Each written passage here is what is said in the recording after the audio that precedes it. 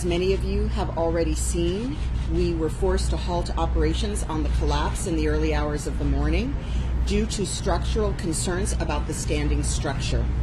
We're doing everything we can to ensure that the safety of our first responders is paramount and to continue our search and rescue operation as soon as it is safe to do so. I want to stress that President Biden's visit today will have no impact on what happens at this site. The search and rescue operation will continue as soon as it is safe to do so. The only reason for this pause is concerns about the standing structure. We've already informed the families this morning who are waiting about this development, and we have worked to answer all the questions that they have about the operation.